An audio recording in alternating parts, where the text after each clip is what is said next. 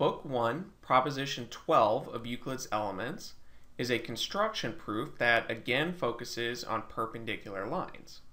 So to a given infinite straight line from a given point which is not on it, to draw a perpendicular straight line. So what this means is that if we have some line that's infinite in length, in this case the line AB, and we have some point C, we want to construct a line between the line AB and this point C such that the two lines are perpendicular. Or in other words, that both of these angles right here are right angles. So to start this proof, what we first have to do is to pick some random point on the other side of this line AB, which we can call D, and then we want to create a circle with point C as the center and the line CD as the radius of the circle. And remember, we can do this because of postulate number 3, which says that we can create a circle with any center and any radius. So let's draw that circle. And now we can label where the circle intersected our line AB. We can label these points here as the point E and the point F. And then using Book 1, Proposition 10, we want to bisect the line EF at some point here, which we'll call point G. So essentially, the line E to G is equal to the line G to F. And from here, we can use postulate number 1, which says that we can connect any two points with a straight line.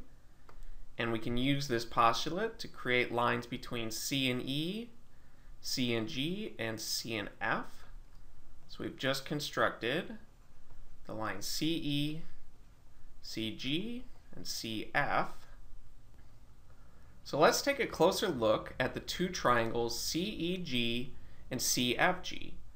And we know that the line EG and GF are equal to each other. And we also know that CE and CF are equal to each other since they're both radii of the circle. And then each of these triangles shares this third side here. So by Book 1, Proposition number 8, or essentially the side-side-side theorem, we know that these two triangles are exactly equal to each other. And since the triangles are equal to each other, we know that the angles within the triangles are equal as well. So more specifically, this angle here, EGC, is equal to this angle here, FGC.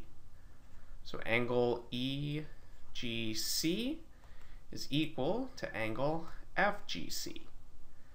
And if we take a look at definition number 10 of Euclid's 23 definitions, we know that if we have two lines where one line is coming off the other line, essentially like this, and if this angle here and this angle here are equal to each other, then we know that both of these angles are right angles and the two lines are perpendicular.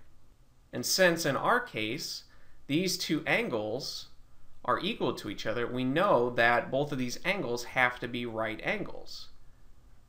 And again, this is due to this definition number 10. And since these are both right angles, the lines CG and AB are perpendicular. So we can write that the line AB is perpendicular to the line GC. And that finishes our construction.